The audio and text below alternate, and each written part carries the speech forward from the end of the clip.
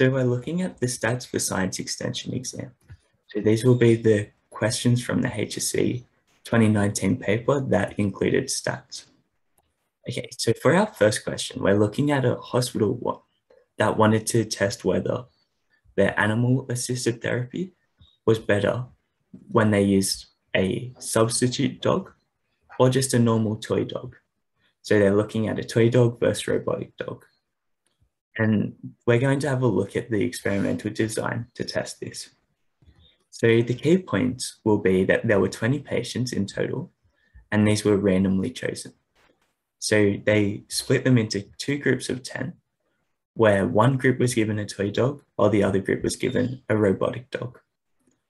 Then during this, there were 5-minute therapies with these dogs, and they looked at quantifying the time spent interacting with the dog and the types of interactions which were occurring every 5 seconds.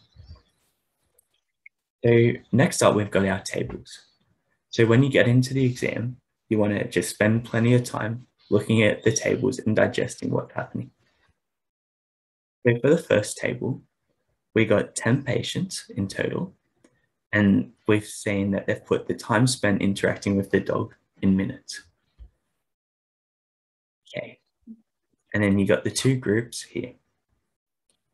You want to be looking at sample size, types of variables, mean, standard deviation, how close these are together. Okay. And we see in figure 1, they've got this bar graph, and they're comparing the toy dog with the dots versus the robotic dog in blue. And they've got how they interacted with them. So the question that's looking at the statistics for this question is looking at you to work out what statistical analysis you would use for this. So we're looking at promoting patient activity. So we're trying to determine which is better at doing this. So the things you want to do for this sort of question is explain how stats could be used for this. In other words, look at what tests are going to provide you with useful insights about the data provided. And you want to encompass all the data points.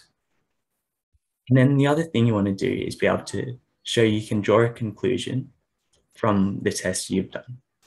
So now we'll break down how to do it. Essentially, you want to state the null and alternative hypothesis and your confidence interval. Then you'll classify the type of data, comment on the standard deviation, and state what test to use. Then you'll go on to tell them what conclusions you could be expected to be able to draw from the tests you've used. So let's have a look at doing it.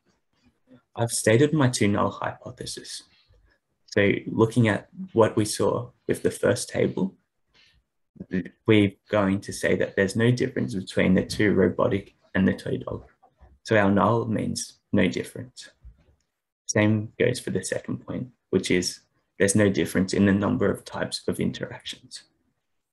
To prevent p-hacking, we're going to set our confidence interval, and that's our p-value, which we're going to set at less than 0.05. And that's pretty much just done by convention. Okay, so for the table 1, we want to work out how many groups we have. So we got 2 groups, and they both contain continuous data. Okay, and we already stated that they had similar standard deviations. So what this tells us is a suitable test to compare 2 different treatment groups would be a student's two-tailed t-test. And the implication of this sort of test is it will tell us whether one group outperforms the other group, and that would inform whether the toy dog or the robotic dog is more suited for this task. Okay, so now we're going to analyze figure 1. And to do this, we can use a chi-square test. And that's because we got categorical data. And the implication of this is that if there is a statistically significant difference, we can reject the null hypothesis we set for the second one. And this would then inform our design. Because if they preferred to watch the dog, you'd make it more aesthetic. But if they preferred to pat it, you'd make it more of a nice feeling dog.